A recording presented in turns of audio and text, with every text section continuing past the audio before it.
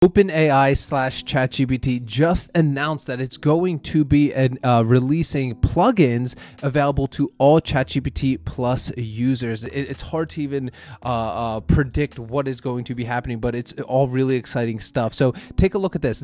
Could you get me one great restaurant suggestion for Saturday and a simple recipe for Sunday? Just the ingredients. Please calculate the calories for the recipe using Wolfram Alpha. Finally, order the ingredients on Instacart. It's finding a vegan food on Sunday, so it's using OpenTable. Boom, it gives us an answer, right? It says, I found a great vegan restaurant in San Francisco for you to try on Saturday, Green's Restaurant. You can make a reservation for your desired time through the provided link. It generates you the link for Sunday, right? It's saying, here's a simple vegan recipe with the ingredients, right? Chickpea salad, lists out all the ingredients and how to make them. Now let's calculate the calories, right? Does all that stuff using Wolfram Alpha.